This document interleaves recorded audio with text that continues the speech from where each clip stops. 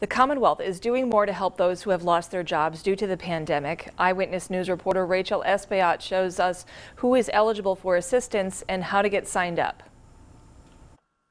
The Commonwealth rolled out a new pandemic unemployment assistance website, or also known as PAHA, to further help people impacted by the COVID-19 pandemic. This system is geared towards assisting eligible workers who do not qualify for unemployment with bi-weekly filing and payments. An example of such workers are those who are self-employed. However, people who cannot show proof of work do not qualify.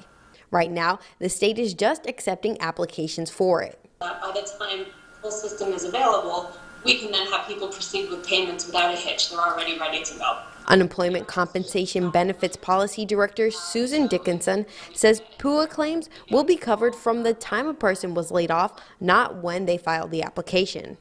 We encourage that. We want them to use these benefits. We want to get information out to them as quickly as possible. We want to get benefits out to them as quickly as possible.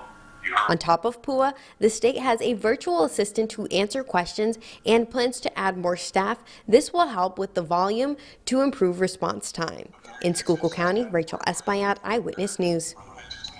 The Pandemic Unemployment Assistance Program won't be fully rolled out for at least another 2 weeks.